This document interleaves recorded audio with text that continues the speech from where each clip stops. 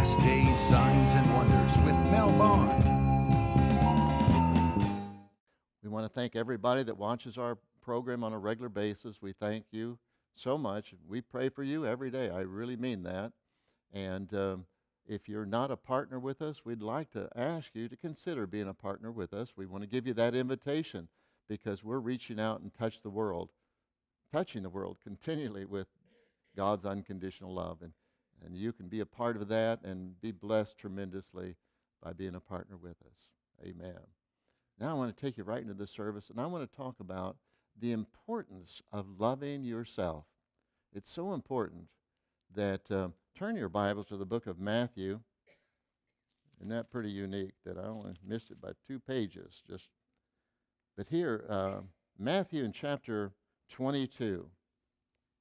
And I want to show you from the Word of God that the most important commandment of God, which is an ordination from God, the most important thing that God wants us to do is to first love God with all of our heart, with all of our mind. That's the first thing that we should do. That's the greatest commandment. And we're going to read that. And then the second one, the Bible says, is Jesus said this. He said it's like the first one. And it's to love your neighbor as you love yourself. Now, you can't love your neighbor if you don't love yourself. You can't give something away that you don't have. That if somebody needs to go to Kansas City and you've got an eighth a tank of gas and they need some gas, well, you can't give them something that you don't have. You're already running pretty empty. And so it's so important, it's so vitally important to learn to love yourself. And I'm going to show you the importance of that. Let's read it here. Matthew chapter 22 and verse 37. Jesus said unto him, Thou shalt love the Lord thy God with all your heart, and with all your soul, and with all your mind. This is the first and great commandment, and the second is like unto it. Thou shalt love thy neighbor, and that word neighbor in the original language is co-equally rendered as countrymen. So any country that you're in, you need to learn to love all of those people. Learn and love them as you love yourself. And then verse 40 says, And on these 2 commandments hang all the law and the prophets. And that word law co-equally is rendered the gospel of the Lord Jesus Christ. And the prophets are ministers that are preaching the gospel. So here, it makes it so simple. And that's one of the things that the Lord showed with me. He shared that with me many years ago. Anything that God does or says is simple. If it's not simple, God's not involved in it. And stop and think about it. All of the Word of God, and as I study the Bible, that God refers to His Word as exceeding great and precious promises. So these are promises, and they're all true. They're promises to enhance our life. It's not a book of laws and rules and regulations to make our life difficult. No, it's a book of exceeding great and precious promises to enhance our life, to make our lives better. And so all of these promises, they come to pass. All we have to do is just keep 2 commandments. Love God first, and then love your neighbor as you love yourself. But you can't love your neighbor until first you love yourself. And as I study the Bible, I find so many scriptures validating how much God loves us. That, for God so loved the world that He gave His only begotten Son. And we find so many scriptures like 2 Peter in chapter 1, verse 3 and 4. It says, according to His divine power, He's already given us all things that pertain to life and godliness. And so God isn't condemning us. And there's another teaching that God has given me, and I could teach on this at least an hour, but I'll give you some homework. Do you know when Jesus died on the cross that He paid the price to forgive everybody of all their sins? Of all their sins. And so in the eyes of God, every human being is sinless. So why do some people live in bondage and have such detriments in their life, and why are so many people going to hell? Because they don't know the truth. Because they don't know the truth. And so people say, well, then what about if I make a mistake and I sin? Well, all you have to do is just admit that you made a mistake and receive His forgiveness. Receive what He's already given to you. You don't have to beg for God to forgive you because He already has. You know, we see Romans 8:32. He that spared not His only Son, but freely delivered Him up for us all, how shall He not also freely give us all things? So we don't have to beg and plead for God to forgive us. He already has. All we have to do is just receive it. Isn't that awesome? And then I find that there's at least 26 verses clear, very, very, very clear, uses the word perfect just in the New Testament. Because of Jesus dying on the cross, He made us all perfect. He made us all perfect. And so that's powerful. I've got a book titled Mystery of the Ages. In that book, there's 216 pages. Every page will have at least 3 or 4 verses, at least, validating that the mystery of the ages is Christ in you, the hope of you being glorified. There was a time that God had so much hope that He'd be glorified that He sent Jesus to the earth. And didn't Jesus do a good job? He glorified God well. And now, God wouldn't even Jesus said, He says, no man takes my life. He says, but I lay it down. The reason He laid it down is so that now, really, we're the replacement of Jesus. That's the reason the Bible says that we're called Christians, that we're Christ-like. And so now, God has that kind of hope in us. The same hope that He had in Jesus, God has in us. And that word hope is confidence, assurance. God has that kind of hope in all of us, the whole human race, that we will represent Him well. And all we have to do is just believe it. Let me show you something here in the book of Luke in chapter 6. This is one of the major truths that even Christians don't know, how valuable and precious they are to God. And I've said this so many times, that the reason God made us all perfect, in His sight, we're perfect. You just need to believe it and receive it. Just think like it's true. Act like it's true to the best of your ability, and it'll start manifesting in the natural. But in the spirit realm, you are perfect. And the reason God did that, He did that for His benefit. Because He loves every human being. There's not one person that is inferior to God. And really, that's the real title of this message, is that you are not inferior. Not in the least to God. And the reason why God made us all perfect, because heaven's perfect, and God can't let any imperfections be in there. And so we're perfect in the eyes of God. Just believe it. It doesn't make any difference what you think or what your past is or anything of that nature. You're perfect. And then some people, they say, well, what if I make a mistake? And we all do. Well, all we have to do is just confess it. Say, okay, God, I made a mistake. And so now I receive your forgiveness again. 1 John 1:9. If we confess our sins, He's faithful and just to forgive us our sins, cleanse us from all unrighteousness. So all we have to do is just say, okay, God, I made a mistake. I receive your forgiveness. And then that word cleanse is to make us pure and as holy and as perfect as God. And then sometimes there's been times I've just been embarrassed to say, God, I made the same mistake twice today. And remember that Jesus was alive, and Peter came to Jesus, and Peter said, Lord, I've forgiven this guy 7 times. 7 times. And Jesus said, no, not 7 times, Peter, but 70 times 7.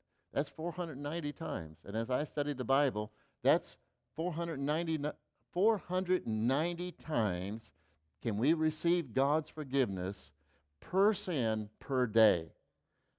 There's not a human being that has ever lived or ever will live that has that kind of energy. 490 times per day per sin. That's amazing. Yes. And if we could possibly do that, God has already forgiven us. All we have to do is receive it. And so it doesn't make any difference. And I'll tell you a secret here. If you've got a fault, And I remember, that Don and I, we started in the ministry full time in 1972. And I was 21 years of age, and truthfully, I'd already been preaching. I started when I was 7 years of age and had a lot of problems and that sort of thing. But one of the things that kept me from going into full time ministry was because I said, God, I can't do that because I've got some faults in my life. And so that's what kept me out because I felt inferior. I thought, man, you got to be perfect to be a pastor or to be a preacher. I can't do that. And then finally, though, I was so overwhelmed with just loving people, I said, God, I'm going to make a deal with you. I'm not going to tell anybody about my faults. And so what I'm going to do is I'm going to preach the word because I know the word to help people. And I don't know what you're going to do about this other thing. But you know what happened? Over a period of time, my one-twos changed. And that's what happens. That eventually, that you get to the place that if you just keep on receiving your forgiveness, finally you get to the place to where that holiness outrules unholiness. It'll just outrule it. That you'll find out that the blessings of God are greater than the blessings of sin. And so your one-twos change. Look here in the book of Luke in chapter 6 and verse 35. Here the Bible says, Jesus said this, but love your enemies and do good and lend, hoping for nothing again, and your reward shall be great, and you shall be the children of the highest, for he is kind unto the unthankful and to the evil. Now, I need to be honest with you. I had to learn to love my enemies because I told you I committed my life to the Lord when I was 7 years of age, June 17th, 1958. That was on a Tuesday morning.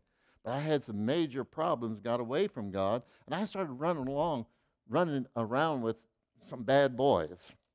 And, when you had an enemy, if they hit you, you want to hit them harder. That's the group that I ran with. And so I had a hard time saying, dear God, these people have done me wrong. They're my enemy, and you want me to love them? And I says, I don't want to love them. I want to take them behind the shed. I want to give them a piece of my mind, a piece of my fist, But God says, why don't you give them a piece of my mind? And then here's a secret that I found out, that forgiveness is a decision. It's not a feeling. And there's a lot of people, a lot of Christians, that they are hindered from having God's best because they don't forgive people. And most of the time it has to do with their relatives. It's just like, they've done this 3 times to me. I don't even want to see them anymore. But it's a decision. It's not a feeling. See, God made the decision to be in your presence 24 hours a day. He said he'd never leave you nor forsake you. And so it doesn't make any difference if you feel him or not. He's there. You can't go by feelings. Go by what's real. Don't go by the natural. And so forgiveness is the same way. That if you just make the decision, you say it, have the actions of it, and you don't have it in your heart at all. It's not in your heart. But that's called living by faith. So you do it because the Bible says so. How many just absolutely is infatuated with your job? You can't wait till tomorrow morning and just get there. You're going to get there a half an hour early because you just love the job so much. Did I see any takers? But you like Friday.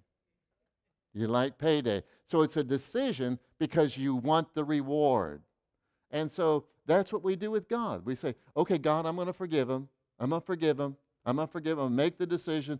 I'm going to talk to him like I love him. I'm going to do everything that I need to do. I'm going to act like it. And after a while, then I truly have the feelings. Feelings comes later. Don't let feelings rule you. Let the Word of God rule you. And so here, Jesus said, love your enemies. And he said, when you do this, he says, you'll be like the children of the highest. And that word highest in the Greek, it says you'll be like the supreme God because he forgives his enemies. And then we go on to see, here's what God does. It says he's kind. And that word kind in the Greek is he's good, he's gracious, he furnishes what's needed. To who? The unthankful. And that word unthankful, in the Greek, it says that the ungrateful. Have you ever done something for somebody and they didn't even thank you? And you say, well, I'm not going to do that again. But it's a decision, and that's what God does. He gives it. He furnishes what's needed because he loves them. It's a decision. And that's what we need to do if we want to be children of the highest. And then it goes on to say, not only to the unthankful, but to the evil. That word evil in the Greek, this is what it says.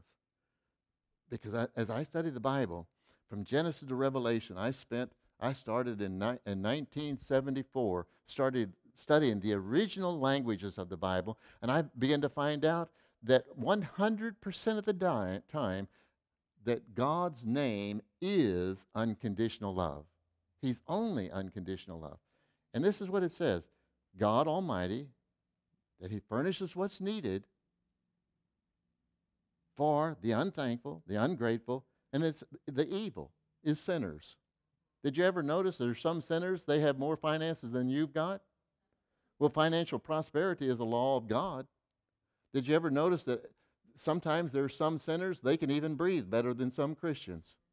Because air, God has given to the whole human race. It's the most valuable commodity as a human being that we can have. You can't live more than, 3 or 4 minutes without air, if that long. And the whole human race, God can just shut the air off at any time. He's Almighty God. But he says, no, I love all the human race equally. He loves the sinner. He doesn't love us just because we go to church and we do all this. Well, they're just special. No. Everybody's special to God. We're all special. And then it goes on to say, for the vicious. And then it goes on. How many promises you won't get mad if I tell you the truth? You look it up yourself. It says he loves the devil. Man. Truthfully, in my mind, I want to knock that devil in the head. He is mean. He kills little babies, innocent babies. He puts sickness and disease on people. I don't want to love him, but God loves him. God has no wrath in him. And if you read some of my books, you'll see every time where it talks about the wrath of God in the Bible, that there's words, even in the New Testament, the word theos can be used in reference directly to Satan or to God. And it talks about 2 Corinthians in chapter 4. It says, the God, and it puts small case G, the God of this world blinds the eyes of those that believe not. And then it goes on and says, but God opens up the eyes of the understanding. So it sounds contradictory, and the reason why is because only God opens up our eyes to the understanding, but Satan blinds our eyes. That is the same word, theos. And you see that. I won't get into all that, but I've got a book, If It's Not Good, It's Not God, and I go into that in detail, validating that God is only unconditional love. Now I want to show you, I want to just give you a little bit of illustrations of how important it is for you to learn to love yourself. That you are extremely valuable and precious to God.